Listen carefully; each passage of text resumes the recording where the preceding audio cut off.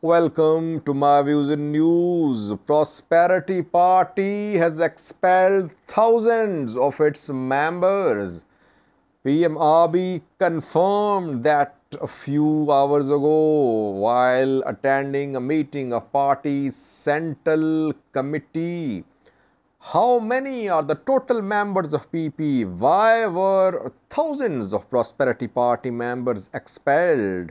Details for you. Secondly, Getachew Reda held a meeting with Mike Hammer, US Special Envoy, who visited Mekelle today. And Getachew after that issued a message, social media message. And the message failed to mention accountability for war crimes, need for investigations into war crimes. What did he say? Did he say anything about investigation into aid theft? Has the investigation been finalized? Who are the perpetrators? What did he say? And lastly, Mustafa Umar, Somali region's president, today defended PM Abiy. PM Abiy's government, Prosperity Party government, is also PP leader, leading PP in the Somali region. He made a claim today. He's a Muslim, by the way. The Somali region is a Muslim majority region. We know that Muslims were killed. 9 Muslims were killed in Addis Ababa in the last 10 days. On 2 consecutive Fridays, security forces opened fire at Muslims in Addis Ababa. Mustafa Umar did not condemn the attack on Muslims. Rather, he tried to claim that PM Abiy's government is the best government for Muslims in Ethiopian history. Firstly, Prosperity Party is holding its central committee's meeting. More than 3 years ago, the party came into existence. It was formed by leaders from Oromia, Amhara, other parts of Ethiopia. Mainly, Oromo Amhara leaders are part of Prosperity Party, but obviously party has other leaders too, like in Somali region, Muslims, Afars too, in BG as well. So the party has presence across Ethiopia. Ruling party. The party was formed after disintegration of EPRDF. Party is holding its central committee meeting. PM Abiy is the chairman of the party. Deputy chairman, 2 deputy chairman, Adam Farah, a Somali, and Damake Mekonnen, an Amhara. PM Abiy addressing central committee members today claimed that PP has now 13.5 million members. And Prosperity Party is the biggest party in Africa. Interestingly, he confirmed that tens of thousands of Prosperity Party members have been expelled. When? In the last few months, last 8 to 10 months. Why were they expelled? In which regions were they expelled? No details. He just said that some infiltrators were trying to pollute the party. So there was a need for purging the party. The party has been purged. No details shared. In which region party members were expelled.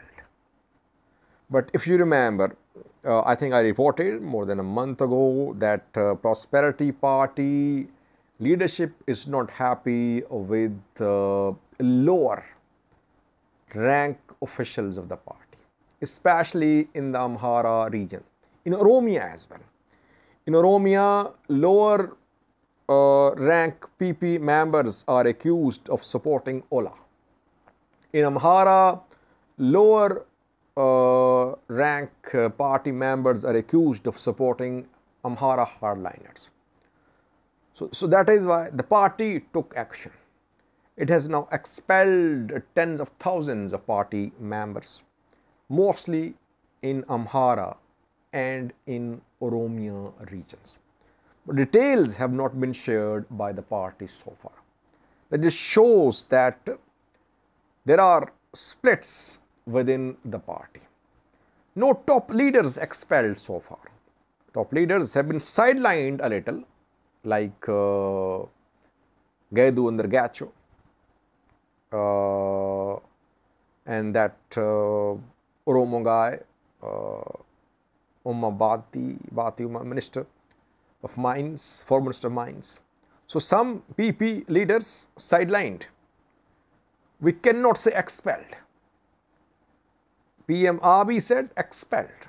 It means those who have been expelled are mainly lower rank party members. Does the party have this much strength? 13.5 million members. Well, it's just a number. Who can verify this number? And basically, politics in Ethiopia is all about ruling party. Opposition parties are not allowed to carry out political activities. And for survival, people have to support ruling party. Those who support ruling party, they are seen as members of the party. Secondly, viewers, Mike Hammer, US Special Envoy, was in Mekelle today. He is in Ethiopia these days, monitoring the implementation of Pretoria deal, and he visited Tigray. He met with Getachew. People are sharing pictures saying that the Ethiopian flag was missing from the meeting venue between Mike Hammer and Tigray government delegation. After this meeting, Getachew issued a message. He asked US government to restore supply of aid. Aid supply is suspended to Tigray because of aid theft. He said Tigray has concluded investigation into aid theft allegations. Results will be made public soon. Let's see. But he's asking US to restore supply of aid to Tigray. Secondly, he mentioned the need for immediate return of IDPs. Again, a very thorny issue. Return of IDPs to Volkayat, Sagade, Raya. Difficult issue to handle because just yesterday we saw big protests in Volkayat opposing return of Tigrayan IDPs to the area. Thirdly, he mentioned the withdrawal of Eritrean army, need for withdrawal of Eritrean army from Tigray territories, and he talked about channel implementation Pretoria deal, that it is going to the plan.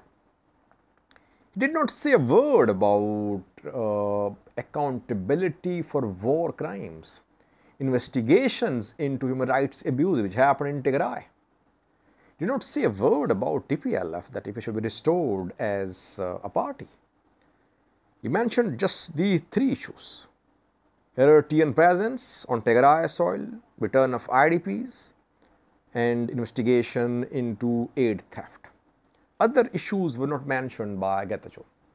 Can we say he did not raise other issues with Mike Hammer?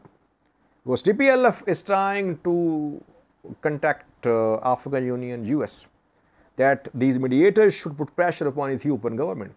Government is violating Pretoria deal. Government's NABE, National Election Board of Ethiopia, refused to restore TPLF as a political party.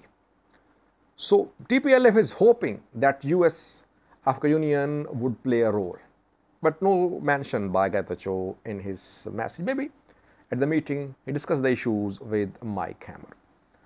Lastly, viewers, Mustafa Umar is defending Prosperity Party government, defending PM Abiy's government. Muslims, 8 Muslims killed in Addis Ababa in the last 10 days or so. On 2 consecutive Fridays, the govt forces opened fire at Muslim protesters around Anwar Mosque in Mercato area.